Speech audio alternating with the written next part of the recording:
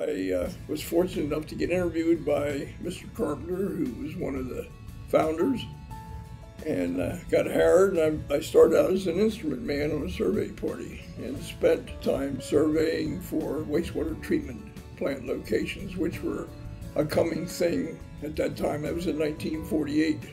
The four founders were Farley Gannett, Sam Fleming, Howard Cordry, and Mr. Carpenter.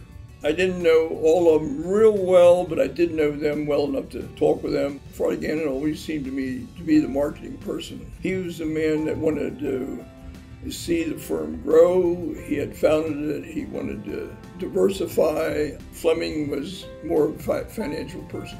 Cordry was a real engineer. He graduated from Lehigh, and I went to Lafayette, so I had some controversy there. And Carpenter, to me, seemed to be the man that would have been human resources, personnel-oriented. Now, they were all good engineers, but they all had different traits in their character, and I am very fortunate to know them. Very close-knit family. I stayed my whole career in one place because they offered me opportunities and challenges that were interesting. I've always enjoyed Gannett Fleming. It's part of my life. I would think at the rate they're going, they'll be around for the 200th. The 100th anniversary is just a beginning point.